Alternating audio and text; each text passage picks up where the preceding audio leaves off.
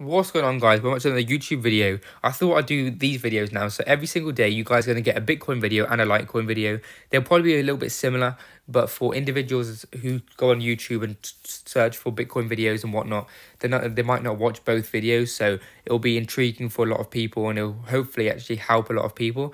So guys, if you do enjoy these videos, all I ask is you guys smash that like button. It really does help. Smash the like button and subscribe, because I do this every single day for you guys. I don't know a single YouTuber who does 2 videos a day, trend analysis or a project every single day for you guys. I don't know anybody who does it. So please smash that like button and subscribe. So let's get in with it. Bitcoin on the weekly. You can see that we actually have respected a lot of these channels that I've actually drawn, a lot of these resistance lines that I've drawn. You can see right here, we actually did it perfectly right here and we dropped. I'm just showing you guys these, we respected here and we dropped. And now I'm thinking that we might actually come back up to 44,600 to retest the 40 weekly and then drop. That's what I'm thinking, okay guys? I'll show you why I'm thinking that in the lower time frames as well. Right now, we actually are respecting this neckline of this head and shoulders. You can see right here that we actually have, technically, if you do want to not go on the wicks, we have officially broken out, but I always go for the wicks, like you're always aware. So we're actually testing it. I think if we do break below 40,000, then that will be an actual break. Okay, that will be a head and shoulders break, and our target will be $20,000 full. So that will be about it will be a big drop. Okay, I'm just gonna say it'll be in the 20s. It'll be about here. But yeah, we'll check that out after.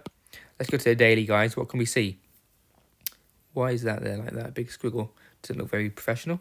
So we can see right now that we have actually tried to break upwards and we failed. So we've obviously understood that these EMAs, the 15 and the 15 and the 50, sorry, EMAs are actually very strong resistance for price movement currently. And that's obviously simply because volume is lower. We actually don't have enough momentum to break out upwards. That's also shown right here. Okay, you can see it right here.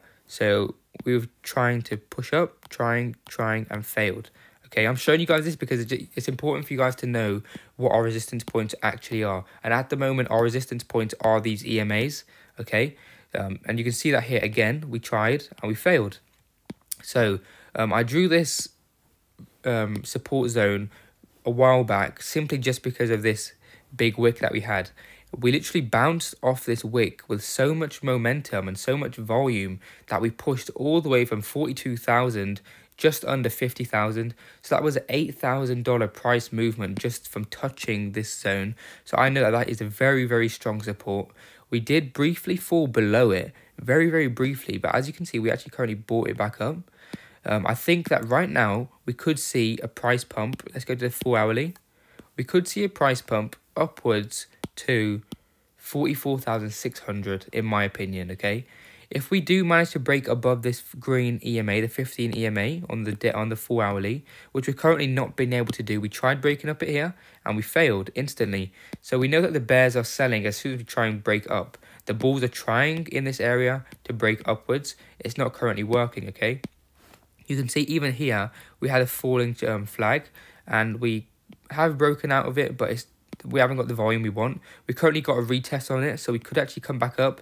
Our target will obviously be the red EMA, so that would obviously be a target of 43,000, about 700-ish. Right now, I'm thinking that if we do actually flip this as support, this support zone, we could literally see a $44,621 Bitcoin as a price point. I'm saying no higher simply because that's on the weekly. Okay, that's the weekly EMA. So that is a very strong resistance, okay, guys?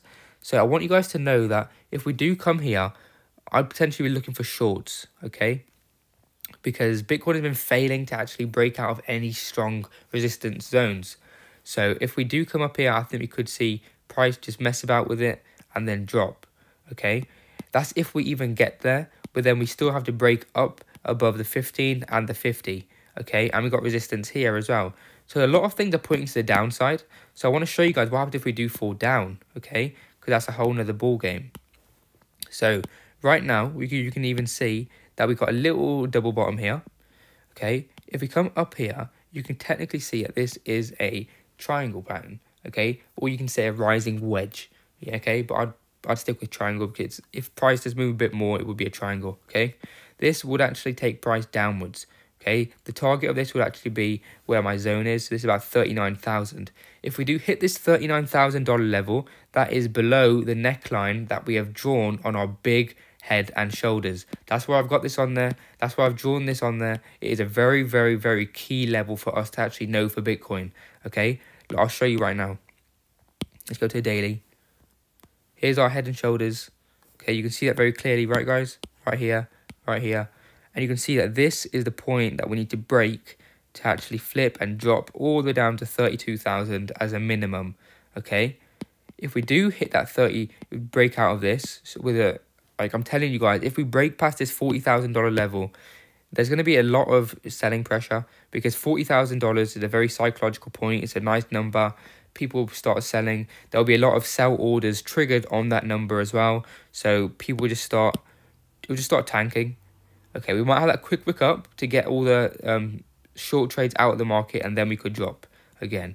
Okay, that's what I'm looking for. That's honestly what I'm looking for, guys. I think that if we do actually come up here, we do come down like this, hang around here, and we drop down to 37. I think we're going to come back up. Everyone's going to think, oh, buy here, buy here, buy here. People are going to start buying, and then we're going to drop again. That's what I think is going to happen personally, okay, guys? So I called it here. That's what I think is going to happen. With the current actual index of the market, with the stock market falling, with all the macro environment issues going on with oil, with inflation, with the Fed, with the news of the Fed coming out on January 18th, with the Fed's paper saying they're going to increase interest rates to help pay off for the amount of money they've printed for COVID. With COVID currently right now, the new variants popping out. If lockdown occurs again, there's a lot of things pushing price to actually go downwards. So that's why I'm trying to be, I do want to be a bull in this market, guys. But right now, smart traders know that to follow the market, you don't go against the market. You try and be as smart as you can and try and follow what you can.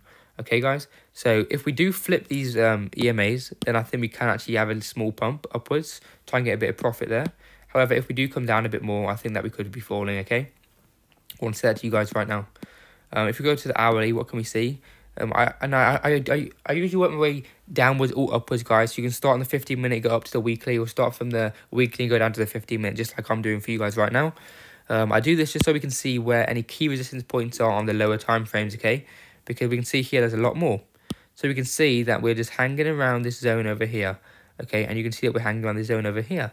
So you can see that we're just consolidating, really. And we're finding some resistance just over here, okay? Resistance is at 42,500, okay? You can see that right here. And right now, we are currently about to cross over on the hourly time frame. So see what I mean? That's a bit bullish on our side. So obviously, for us to actually break above the 4-hour 15 EMA, these will have to cross. This will give us a bit of momentum to actually push upwards. Okay, and then obviously what we're going to be hit with over here, guys, the 4-hour 50 EMA, the red one, remember? Then we have to break above that. If we fail to break above that, we will be coming back down, okay? But as you can see right now, we are literally, we're just like a little spring, we're building up momentum over here, getting smaller and smaller, and we're ready to spring off either upwards or spring off downwards. Okay, that's what it looks like, right? It looks like we're coiling up. Can you see that? It's like we're coiling up to actually have a big move up or big move down. So look out for that, guys. See what's actually going to happen, okay? On the 15-minute, why can't I delete that? There we go. Delete. On the 15-minute. Yeah, the 15-minute. Okay, look. So usually you don't really need to draw anything on the 15-minute. You don't need to go to the wicks either because of how small the price movement is. I will draw it up here, actually. Personally, I would draw it up about here. Okay. I'll show you in a sec what I've drawn, guys. So go to all the major support levels. There we go. So right now you can see that this is actually a very big bullish pattern. So if you go to the hourly, you'll see it on the hourly as well. Let's go to the hourly.